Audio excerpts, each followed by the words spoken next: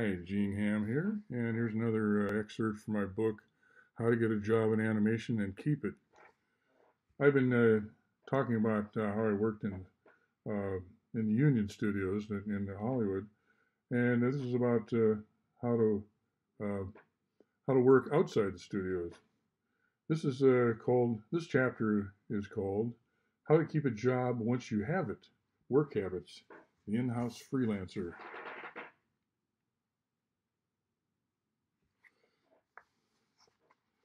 In 1988, I was going through another big change in my life. My mother had just died a year before, and I was missing her. At the same time, my freelance business had really taken off. Between commercials, music videos, medical films, industrials, and the occasional movie, I was working nonstop. One job would finish and another would start. I was well past the point of needing to call around for jobs. My phone was ringing all the time. Then Dallas McKenna swooped in, as he had in 1971, and announced that he was working on a new Gumby TV series up near San Francisco, and that I should try out as an animator. In all the years I'd known him, Dallas had never told me that he was the original voice of Gumby. Freelancing is fun, but anytime you get a job offered, a movie or a TV job, you usually drop everything and take the job. They last a lot longer than freelance jobs, pay more, and look great on your resume. The downside is that they take a long time, and you're out of the loop for freelancing jobs, and clients can forget all about you fast. Often, when a movie or TV series ends, you have to reestablish yourself in the freelance world again. As seems to be par for the course in my life, the trip up to San Francisco is almost farcical of misdirections, mishaps, and misunderstandings. The result was that I was still half asleep on Monday when I started at Primavision, where the Gumby TV series was filmed. The first shot I was assigned to was by Harry Walton. The animation director was a chicken flying through a window. Flying shots are the most difficult to pull off in stop motion animation. I thought they would start me off with a dialogue scene or a walk or ease me into the more difficult shots. Stop motion was really new to me. I was used to drawn animation, where if you needed to fly something through a window, you just drew it flying through a window. With drawings, you weren't hostage to gravity. With a stop motion chicken, you needed to suspend it by wires and then ping each wire with your fingers before each snap of the camera shutter so the wires would blur, rendering them invisible, hopefully. Since it was my first time animating a flying shot, it took me from Monday to Wednesday to finish the shot, and Harry Walton told me that I should have finished it in one day. By the end of the third day, I was worried that I might not have a job after getting rid of my rent-controlled apartment in Hollywood and moving up to the Bay Area. Since this was Wednesday, it was the day of the weekly game of volleyball after work. I was invited to play with the crew. The game was fun and everything was going well. I was in the front row close to the net. I was beginning to forget my worries when another animator and I both jumped to block an incoming ball. He came down with an elbow in my ribs. He landed on his feet and I just collapsed on the ground and didn't get up. I had never broken a bone before, but the sharp pain told me I had broken a rib. He apologized. I joked that I was glad he was on my side or he would have killed me. They drove me to the doctor, who told me there was nothing to do with a broken rib but tape it up and try to keep it immobile. They just gave me some strong pain pills and told me to stay away from work for a month. That wasn't what I needed to hear. I decided no matter how much it hurt, I was going to go to the studio every day, though I wasn't getting paid. I wasn't fired, but since the Gumby job was non-union, they weren't required to pay me while I was on medical leave. I was going to plant myself with that pencil test system and practice animating until they thought I was good enough to get my job back. The pencil test system was at a well-traveled corner of the hall where everyone could see me diligently working.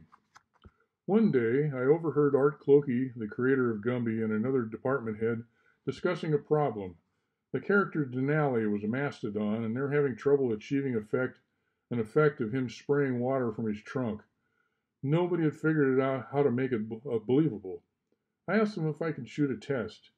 He gave me permission and I borrowed a Denali puppet and drilled a hole in the end of his trunk to insert a wire. I remembered seeing a stop motion film of Curious George, where firemen were spraying water from their fire hoses. They used wire covered with plastic wrap. For each frame, they twisted the plastic wrap a little more to give it that spiral that water has when it shoots out of a confined space. The test was a success. I used a series of progressively longer wires to begin the stream of water and then twisted the plastic wrap on the last long wire. It looked like the mastodon was spraying water. Art Clokey loved it. That day I went from having no job to becoming the special effects animator for the studio. I constructed fires out of different colored sheets of gel, cut a bolt of lightning out of a sheet of chrome mylar. When angled toward the light, it reflected a lightning-shaped flash into the camera, and built a big explosion out of wire and pieces of cotton batting spray-painted dark gray. When I wasn't working on special effects, I built characters and sets.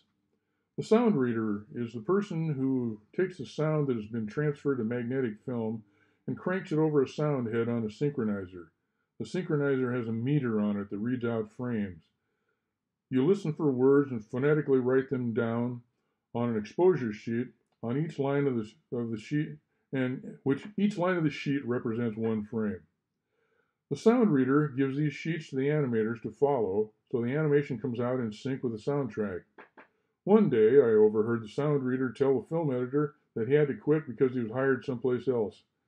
Then he walked away, leaving the film editor wondering how she was going to find someone to replace him on short notice. She didn't have to worry for long. As soon as the sound reader walked away, I excused myself and told her that I could read soundtracks. I'd done it before on my own films. I inherited that job too. I read 3/4 of the soundtracks on Gumby Adventures. One day, they needed an extra voice for a scene. Dallas grabbed me and told Art Clokey that I could do voices. After that one session in the recording studio, about once a week, I would be called out of the sound reading room to go record some voices. I specialized in villains and goofy characters. I was the Black Knight, the Monkey Man, Gumby's teacher, and an ant that was beaten up by Gumby. I never really took advantage of the opportunities offered when I worked at Hanna-Barbera studios.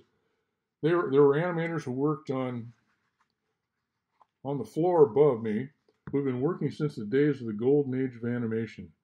It wasn't until years after working there I realized who they were and how much they would have taught me if I had hung around with them on my breaks, lunch hours, and after work. I can't beat myself up too much for my ignorance back then.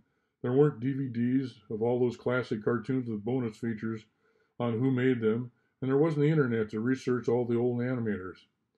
I made up for that lost opportunity by opening myself up to everything a Gumby job had to offer and everything I had to offer it.